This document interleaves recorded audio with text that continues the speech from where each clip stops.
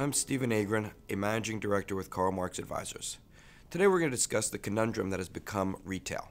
In the first half of 2017, we've already seen 21 bankruptcies in the apparel retail chain. Therefore, we can only assume that that number will grow over the next number of months. So what's happened to retail? The industry has overexpanded. With population growing by 14% in the 25 years, retail space has grown by 30%.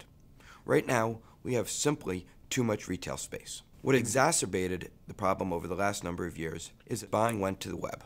E-commerce now represents 11% of all purchases. So in an industry that is hypersensitive and hyper-focused on low cost, margins have been squeezed. Taking 10% of volume out of a retail store has made that store go from profitable to unprofitable.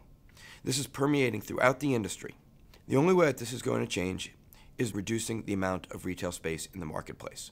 Stores are going to have a smaller footprint. There are going to be fewer of them. Over the next number of years, you will see a mass decrease in the amount of foot traffic and space in retail. The anticipation right now is that e-commerce will increase to 30 to 50% of the total retail buy by 2030.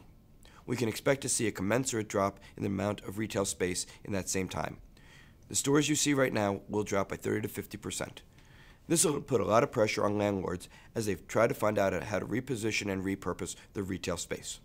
So one of the questions is, how does retail deal with a shrinking market? Retailers are going to have to figure out how to differentiate themselves. You can't just be a store with product in it. You need to create a much better experience for the retail buyer, especially the millennial buyer, who is now requiring omni-channel purchasing.